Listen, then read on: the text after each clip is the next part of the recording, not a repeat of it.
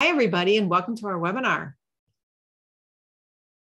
I'm going to give everybody a minute or two to get in. And we just want to thank everyone so much for being here. And we're really excited. Dr. Berry-Kravis is an expert on seizures and tremors and runs one of our clinics that's in the AXYS and Clinical and Research Consortium.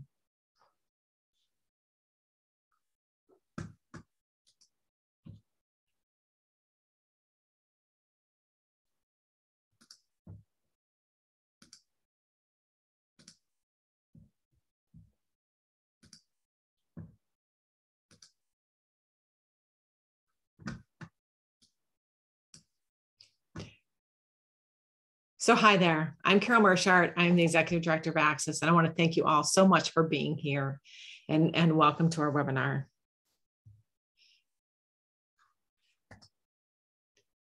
The mission of AXYS is to help individuals with one or more extra X and or Y chromosomes and their families to lead fuller, more productive lives. We do this by helping with support, education, research, and treatment. AXYS runs a helpline. Anybody can call the phone number listed here and leave a message, or email us, helpline@genetic.org. Trained volunteers will respond to people's questions.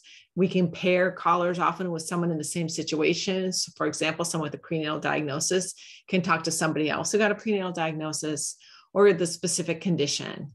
Our volunteers listen, provide empathy, and help direct you to resources.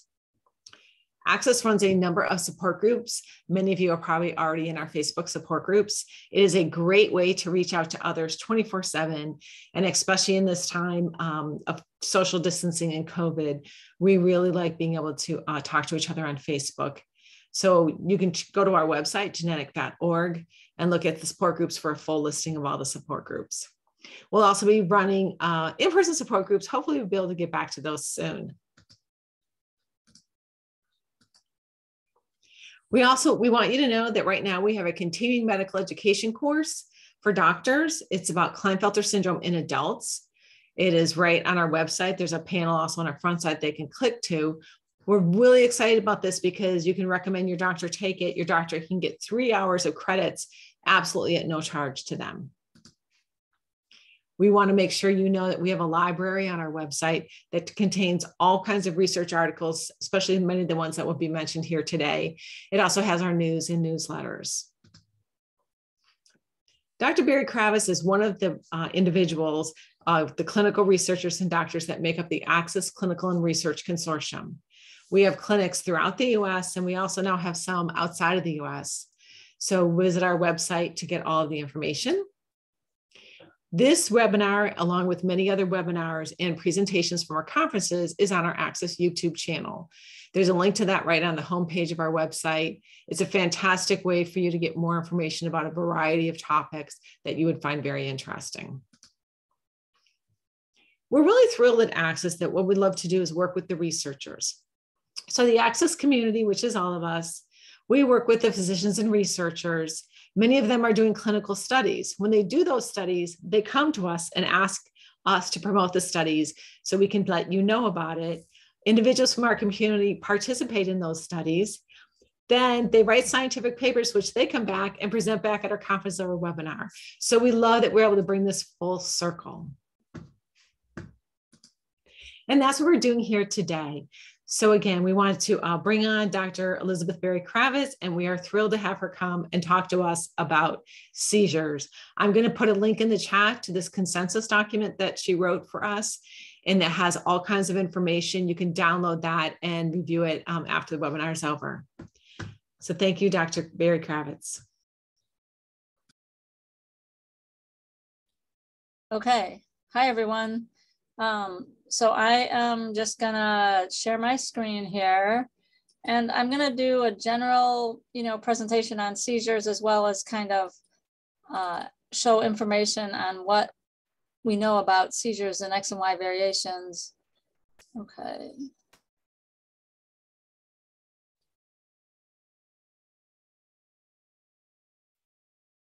So I'm gonna try to get this from the beginning. Okay. All right. Can people see? I'm going to assume that this is showing okay if nobody tells me. It looks good. Looks good. Okay. All right. So this is kind of an update from a talk I gave now about 5 years ago at one of the AXYS meetings. And basically what I'm going to do is go over what seizures are and what kind of seizures there can be, and then talk a little bit about what seizures we see in X and Y variation, and then how to treat seizures. And also in this slideshow, I have stuff on tremor. And if we have time and people are interested, I can certainly talk about that as well. So what is a seizure and what is epilepsy? Well, a seizure is a single event characterized by an abrupt change of behavior and discharges that are going on in the brain somewhere. And it can either be as a primary abnormal electrical excitability in an otherwise normal brain, or secondary to some other thing that's going on in the brain, like an infection or a tumor. So seizures are paroxysmal. They come and go in a burst, and they're not always there. Epilepsy is recurrent seizures. If you have one seizure, you've had a seizure. If you have 2 or more seizures, you have epilepsy. Although certainly epilepsy can resolve, and people don't always have it throughout life. And the primary problem is these abnormal electrical discharges from neurons. So causes of seizures include like an acute response to a new condition, being hit on the head pretty hard, infections, stroke, taking something toxic, a tumor, a metabolic problem in the body. They can be a delayed effect. Sometimes if you have a head injury, you may not have seizures right away, but you may have it a month down the line. Or you may have seizures later after having a brain infection or having surgery. And sometimes there's kind of a permanent brain scar from an old disease, like an insult from not having enough oxygen at birth, or from a stroke or an infection or something. And then that can serve as a seizure focus. But the most common type of seizures that we see are people who just have a genetic hyperexcitability of the brain. In other words, the brain is just more prone to having seizures than a typical person's would be. And these are called idiopathic. And we're gradually figuring out the causes of some of these idiopathic seizure problems. But essentially, there's nothing else obvious that the patient has, no other diagnosis. So it can also occur, in other conditions that are like an intellectual disorder, a genetic syndrome, a neurodegenerative disease, some kind of disease of the brain, or a genetic condition that impacts the brain that causes the seizures to occur in addition to the other manifestations of that condition. And so in people with extra sex chromosomes, seizures occur from a genetic propensity that's based on the disorder. But they can also have an acute cause. So if you have somebody, say, with Klinefelter syndrome who has a new onset seizure, that person could have an infection or something else. And the onus is always there to prove that you're not dealing with some other problem on top of the Klinefelters or other sex chromosome aneuploidy.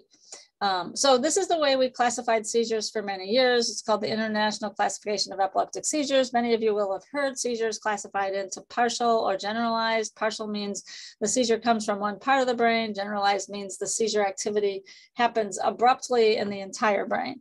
And then partial seizures were always divided into simple and complex, where simple was a seizure where you just maybe had a twitching of your arm or something and you don't lose consciousness, whereas complex means that there is an impairment of consciousness. And then there's a list of different types of generalized seizures that include the kind of generalized tonic-clonic seizure that we all think of as a classic grand mal seizure, but also seizures with jerks like myoclonic, seizures with stiffening like tonic, seizures where you suddenly drop, which are atonic, and seizures where you just stare, which are absence.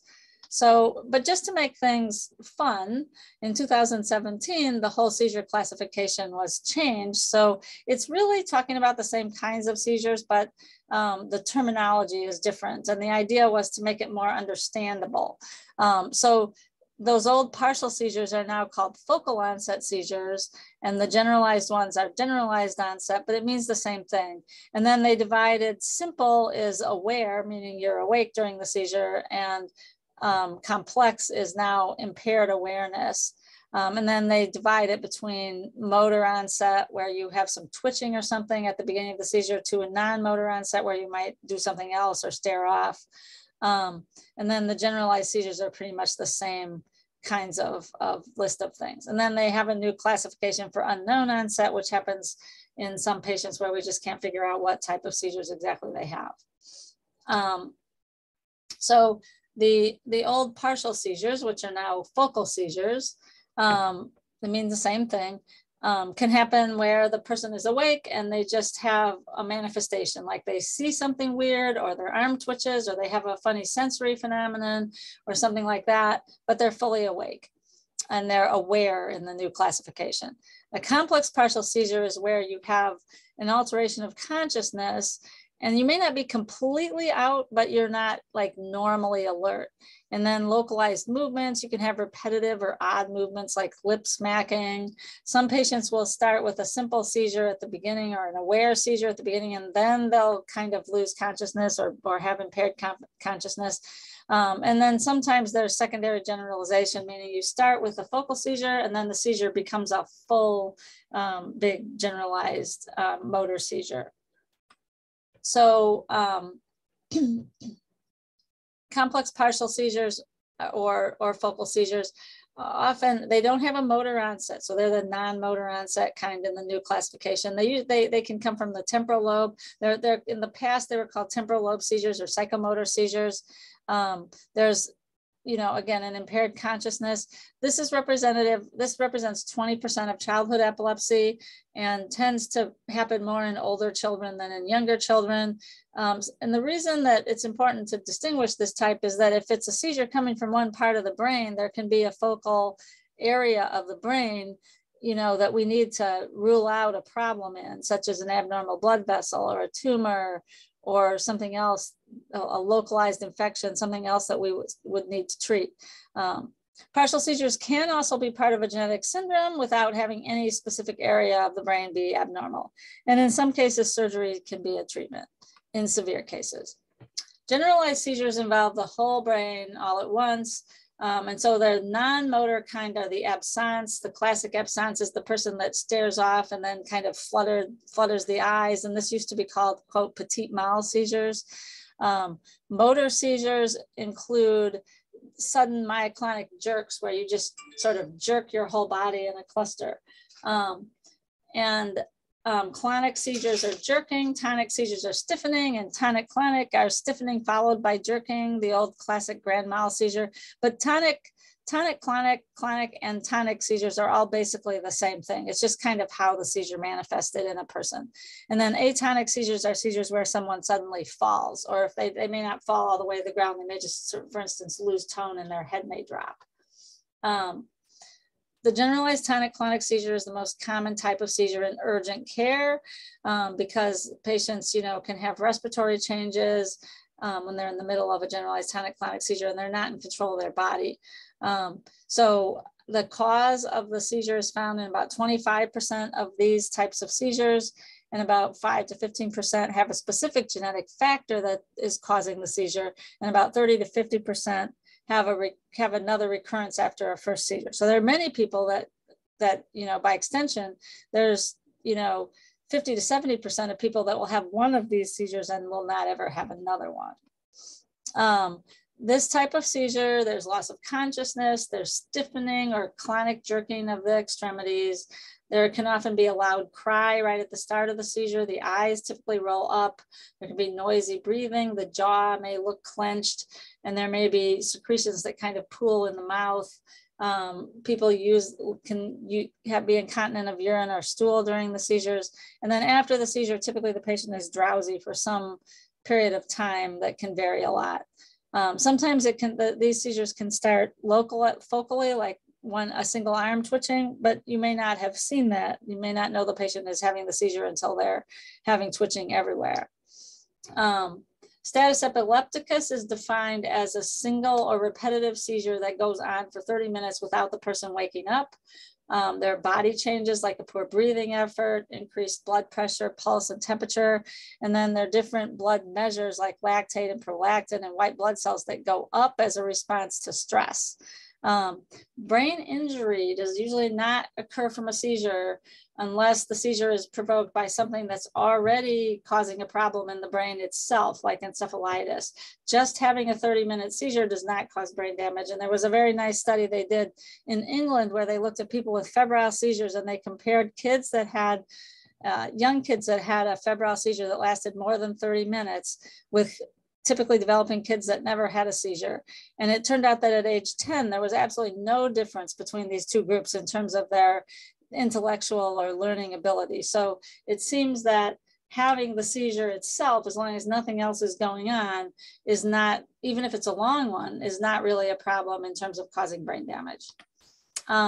This is just some EEGs. This is what a generalized seizure looks like, where you see these spiky things going up in the EEG and they just persist throughout the entire EEG. And then this is a partial seizure where you can see the spiky things are only in some of these leads, meaning this is kind of on the right side over the top and side of the head.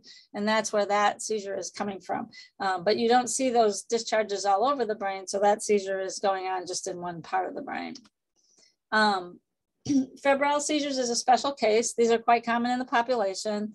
2 to 5% of children are going to have febrile seizures at some time or another.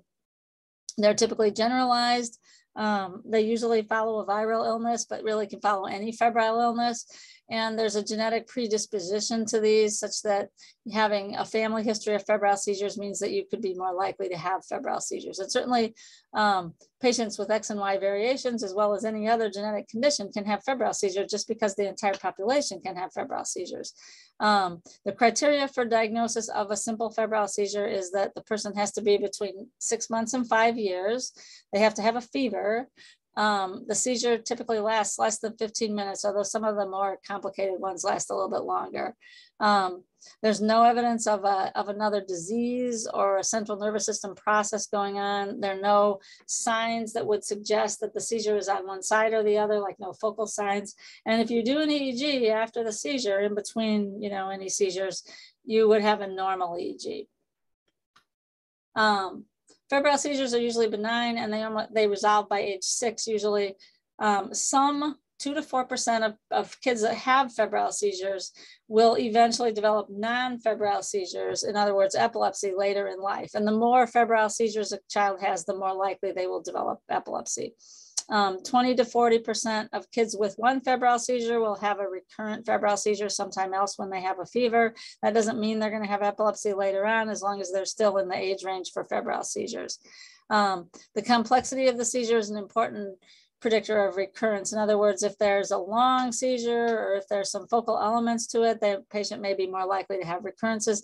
And we don't treat this with anticonvulsants unless it goes on for a very long time. We just treat, to try to prevent this, we use Tylenol and ibuprofen and treat infections that may be present. And sometimes if the seizure is lasting a while, you may use Diastat, which is a rectal form of Valium, or other treatments to stop it. So when we're evaluating seizures in clinic, what do we want to know from the family? We want to know a detailed moment-by-moment history of the event, like how did it start? What kind of activity was the patient doing when it happened? The body position, what progressed, like what happened first and then next and then after that. And this can be important to even distinguish whether an event is a seizure or whether it's something else like fainting. The length of the seizure, whether the patient lost bowel or bladder function, whether they bit their tongue, and whether they had something weird that happened before the seizure, like an unusual visual, auditory, or some unusual smell. We usually, try to understand whether the seizure might be associated with a low glucose. So when did they eat last? What other provocative factors might there be? Was there a fever? And was the patient's development normal? Now in an X and Y variation, the development may be related to the condition itself, but we want to know, how the patient is functioning. And whether there was any head trauma and past central nervous system illnesses, whether there's a family history of seizures. And then on the exam, we look for certain features that might suggest that there's a different condition going on. There are lots of things that look like seizures that aren't seizures. There's something called shuddering that babies do that looks exactly like what I said. It looks like shuddering, look like the baby's having a brief shiver basically. And that is not a seizure, and it's not really associated with any kind of long-term problems, except it seems to occur in babies that have more family history of tremor than other families. Neonatal apnea, sometimes babies that are born, you know, are in the early infancy period, just their breathing isn't regulated right. And so they just sometimes have periods of spells when they don't breathe well. And that can sometimes be interpreted as a seizure. Apneic seizures of babies are actually pretty uncommon, but we always evaluate it for that. Benign nocturnal myoclonus. This is one of the really common things that people come in thinking they may be having a seizure because the patient is having these twitching movements at night, particularly while they fall asleep or while they're in light sleep. And it's just like there's a jerk on one side of the body and then there's a jerk on the other side of the body. And this is benign. This is a normal sleep phenomenon. It's just some people have a very prominent version of it. So it's worrying in terms of whether it might be a seizure or not. Night terrors are often evaluated for seizures. Some migraines have particular focal findings and unusual sensory phenomena that may look like a seizure. Panic attacks are sometimes misinterpreted as a seizure. And then probably one of the more common things we see in neurology clinic is people referred for a spell of losing consciousness. And was that a seizure or was it fainting? And so it can be a little tricky to figure out because a fainting episode, you know, you're actually not getting enough oxygen to the brain. So in a fainting episode, you may actually have a brief convulsion right at the end of the spell. And so what's important is the order of events. If the person faints first and then they have a brief convulsion later, then that's probably a fainting episode with a seizure due to fainting. Passing out can come from breath holding spells, particularly kids less than 6 that start to cry and then they pull that first breath in and then they don't breathe. Sometimes hyperventilation can cause fainting. And then there are patients with what we call neurocardiogenic syncope, or basically fainting because they don't regulate their blood pressure well when they change positions, and then when they stand up they can faint.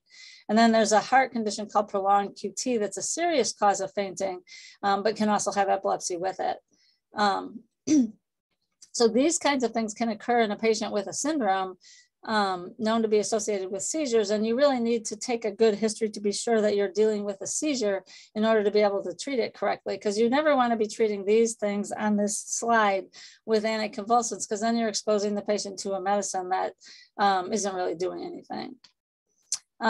So when we're convinced we have an initial seizure, we want to check things like blood work for glucose and sodium and potassium and calcium. If it's a partial seizure or focal seizure, for sure, we want to get an MRI scan. We used to get CTs with infusion, but the MRI is just much more sensitive and better to get if you're dealing with a seizure problem. If there's an acute fever or a mental status change, we might have to do a spinal tap. And then we often want to do an EEG if there's been a seizure, but the EEG will not reflect what it normally is right after the seizure. So it's best to actually get the EEG about 2 weeks.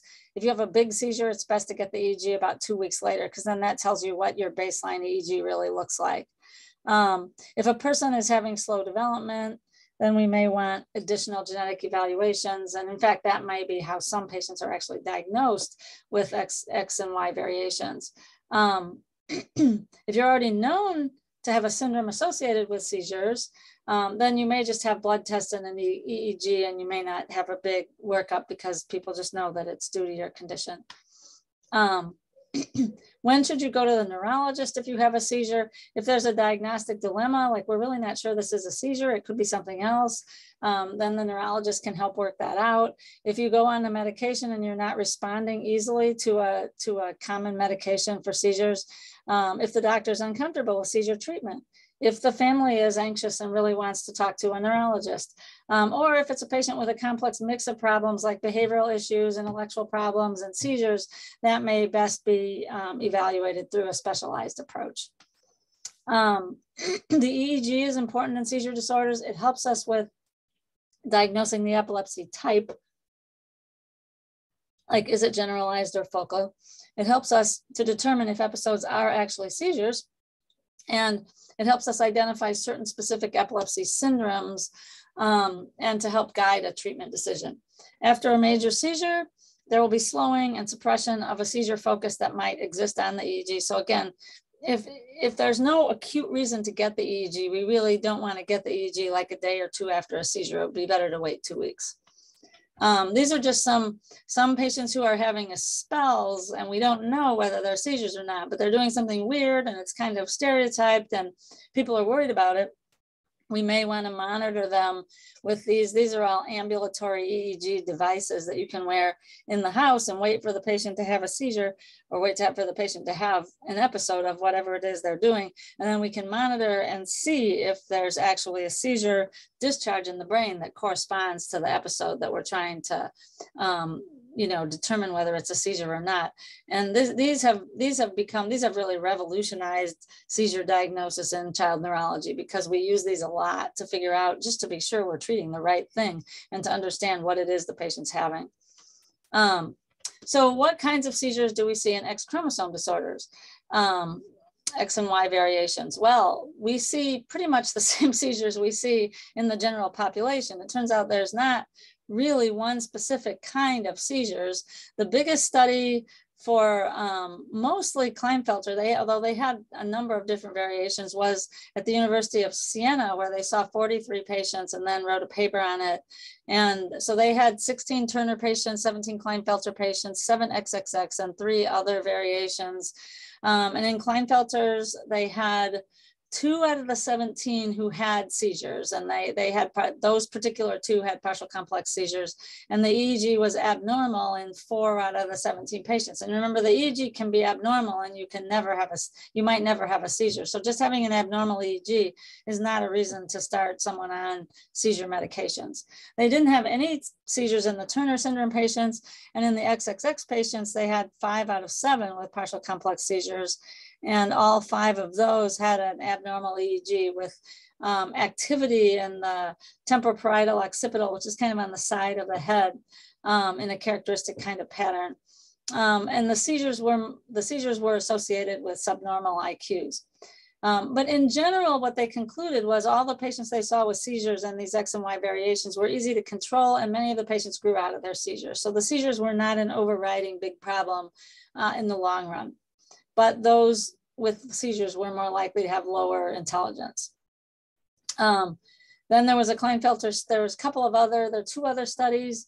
5 patients were published who were referred to an epilepsy clinic. And now that right there, those are the patients that had a spell that looked like it might be a seizure because they were referred to epilepsy clinic.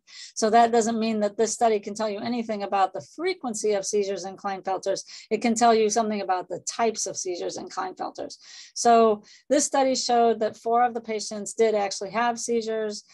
2 had complex partial, 1 had a single generalized tonic-clonic seizure, and 1 had a febrile seizure. And 1 had an abnormal EEG, but no seizures. And so this is just an example of the spectrum that we don't have one particular thing that we're dealing with in these disorders. It could be any kind of seizure. All had a good prognosis, just like the previous paper. Everybody grew out of their seizures. And there was a certain kind of EEG finding in the back of the head in 2 of the patients, but this suggested generally a good seizure outcome. And then there was another study, again, looking at patients who were referred because somebody thought they had epilepsy, 12 patients, and they had 9 XXY, 1 XXXY, and 2 mosaic patients. They saw multiple seizure types, both generalized tonic-clonic and partial seizures. 1 had febrile seizures, 3 had absence seizures, the staring episodes, 1 had atonic seizures, the sudden falling seizures, and 5 had several seizure types. So again, a mixed bag. 10 had abnormal EEGs with spike wave or multifocal spike patterns, and many became seizure-free easily on anticonvulsants. So again, relatively good seizure prognosis for that study. Nicole Tartaglia published a paper on XXYY individuals in which 15% of 93 had non-febrile seizures at some time in life. There was an XYY paper that showed 13% of 55 patients diagnosed postnatally, meaning they came in with something and somebody sent a chromosome test, had seizures at some time in life, but only 3% of 35 that were diagnosed prenatally, suggesting that people who are diagnosed prenatally are, because they're maybe not going to have symptoms that would lead them to diagnosis later on in life, they're going to be less likely to have problems like seizures. And then there's a big study by Wigby et al. Published in 2015 of XXX, which compared prenatal diagnosis to postnatal diagnosis of XXX, and 16.2% again of 74 patients had seizures, whereas only 2.3% of 44 prenatal patients had seizures. So, actually, so 16% overall, 2.3% of the 44 prenatal ones, and 36.7% of the 30 postnatal patients. So again, if you come in with symptoms and are diagnosed because you have symptoms, that already weeds you out as a person who has more sort of brain symptoms of your sex chromosome aneuploidy, and so therefore you're more likely to have seizures. Whereas if it's just a prenatal diagnosis, then you have all the people that would have never been presented clinically and would probably not, and might not even have been diagnosed, who don't actually have learning problems or something else that would bring them into clinic. So there were, again, both generalized and partial seizures, and there were some that had an abnormal EEG. And so the findings are kind of, the consistency in these findings is that there's no consistent type of seizures that we see in patients with X and Y variations, and we need to just expect to treat the same types of seizures that we would generally see in the population. So the treatment is going to be basically the same for people with X and Y variations as it is for anyone else with seizures. And you can think of it as X and Y variations seem to lower the threshold to have a seizure in some percentage of the patients. And so the types of seizures that we see come through are the types of seizures that we see in the general population. It's just that you're more likely as a patient to have a seizure at some time than people in the general population would be. So what do we do for seizures? Well, if there's an acute seizure, we don't panic. We roll the person on their side because we want them, if they're having secretions, we want those to go out the side of their mouth and not to go back so they can aspirate. We want to make sure they're breathing. We do not want to put anything in the mouth because they're not going to swallow their tongue, and that could just be dangerous. We don't give people food or drink. We let them sleep after the event if needed, if the person is turning blue, or if the respirations, if you can't tell whether they're breathing or not, or if the seizure lasts more than 15 minutes, we usually say call the paramedics. And then Diastat is this quick acting rectal preparation that you can use to stop a seizure that we tell people to use if they have it. And if it's the first seizure, usually we have people come in for testing for the underlying cause if it's right after the seizure. If the seizure passes and nothing happens for several weeks, then you would just do a clinic visit rather than going into emergency room. And so this is just an example of don't give somebody having a seizure food or drink. Status epilepticus treatment is a seizure. This is when you have that seizure that's going on for 30 minutes and it's not stopping, and the patient is not alert and they're not responsive, and you have to worry about whether they're breathing and how their blood flow is and everything. And so you manage them by making sure they're breathing, by making sure that they don't have some acute problem like a low calcium or a low blood glucose. You use this series of anticonvulsants like Valium or lorazepam or Dilantin or fosphenytoin, phenobarbital. Typically we give patients something in an IV to stop them from having a seizure. If they're really refractory, they may have a tube put in and have go on the ventilator. Or there are these other rather extreme things that we can do to stop seizures that include things like propofol, which is basically anesthesia. When we're trying to decide, but most of the time we're not in that situation. We just have a patient that had a seizure and we need to decide, should the patient go on medicine and what type of medicine should they go on? So the first thing is to kind of define the syndrome, what type of seizure the patient have, and then select a medicine that's matched to both the syndrome and maybe to the patient characteristics. If it's a medicine that aggravates behavior, you might not want to use it in a person that already has behavior problems. So the basic principles of anticonvulsants in children are that we usually start after 2 or more seizures, because remember, after that first one, there's only a 30 to 50% chance of a recurrent seizure. And so we might go on medicine for something that's less likely than not to happen. So we often will wait until the second seizure, unless the first seizure is really a big one, or something with concerning symptoms that we don't want to happen again. We usually stop the medicine or wean it 2 to 4 years after the last seizure. The single drug regimens are usually the best, and we try to use the lowest effective dose. So even if a person is on a dose of anticonvulsant that's not therapeutic, if they aren't having any seizures, we might not necessarily raise that dose. The dosing guide is really effectiveness and toxicity. Blood levels are far less important, and the EEG is an adjunct for deciding how well the drug is working and how long you should keep the person on the drug. More drug is not always more effective. Some of the seizure medicines have a really kind of an inverted curve where each patient has sort of their own individual curve, and you can go up to a certain point and get better control, but then if you go up higher, you may get worse control.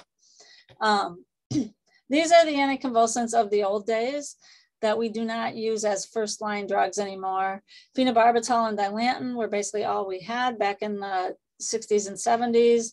But Dilantin particularly has significant side effects and causes gum swelling and facial changes and acne. And after they published an article on identical twins, one of whom was treated with Dilantin during childhood and one of whom was not, and you could see just how really the Dilantin had destroyed the person's face, and how much worse looking the patient on Dilantin was versus their identical twin. Really, in pediatric neurology, we kind of stopped using this drug unless we absolutely have to. Carbamazepine, which is also Tegretol or Carbatrol, in the past was our first line anticonvulsant in most of the 80s, but other drugs came forward and replaced it because it can have issues where you have to check blood constantly and monitor things. And then valproic acid or Depakine, Depakote. This is a drug we still use a lot. In the past, it was the first line treatment for generalized seizures, and now we have other drugs. But for really serious, difficult to control seizures, particularly the atonic, myoclonic, some of the more difficult kinds of seizures to control, the Depakote can be quite powerful and can really help with seizure control. So we still use it, but not usually first line. So these are the new anticonvulsants. We've really had quite a number of new anticonvulsants come out in the past 30 years. And those drugs are in general kind of less toxic than the earlier drugs. And so probably the most common drug to use right now is Keppra. And that would be the first line, levetiracetam or Keppra. It's the first line for most seizure types. And so we'll often start it. It doesn't interact with any other drugs. It's very benign and it doesn't interact with any organ systems, but can aggravate behavior. And so if it's a behavioral patient, then that may not be the best choice. Oxcarbazepine or Trileptal, which is very similar to Tegretol, but doesn't require blood work, is probably often our second line choice. And then there's this big list of drugs that have certain properties, which I'm going to show here, and are used for specific kinds of seizures. And so there's really no good reason for us to leave a patient on a drug that's causing a side effect at this point, because we have lots of choices actually. And these choices can have different side effects in different people. And often you can find a medication that doesn't have a lot of toxicity for a patient unless they're just very, very intractable. Lamotrigine is another medication we use a lot because it's got very little in the way of cognitive side effects, and it works pretty well for many patients. And you just have to go on it very slowly because it can cause a rash if you go on it too fast. And then Epidiolex has had a lot of press recently. This is the cannabidiol that is an anti-epileptic, and this is pretty free of side effects too, and is actually approved right now only for Lennox-Gastaut, so we can't really use it for patients with other kinds of seizures because insurance won't approve it, but more studies are being done. And then if Keppra has side effects like behavioral side effects, there's a new thing called breviracetam, which has the same benign seizure profile as Keppra, but you can get away without side effects. The ketogenic diet is a calorie restricted, high fat, low carbohydrate diet where 90% of your calories come from fat. It causes ketosis, and the ketosis causes seizure control. It is associated with about a 20% good control rate for intractable patients, which is actually very high and probably better than anticonvulsants for intractable patients. It's often used when multiple anticonvulsants fail, when there are problems with anticonvulsant side effects, or when the family just wants to do something with diet rather than use an anticonvulsant. But there's a lot of work that goes into doing this diet because you have to be very rigid about it. It works best when you can control the person's food intake. So in younger kids, in a motivated older child who really wants to do the ketogenic diet, or in an impaired older child, for instance, where the parents control what they eat. So again, yeah, the family has to be motivated and have kind of an organized lifestyle to run this diet. It's best for atonic and absence, for the drop seizures and the absence seizures, but can work for all types.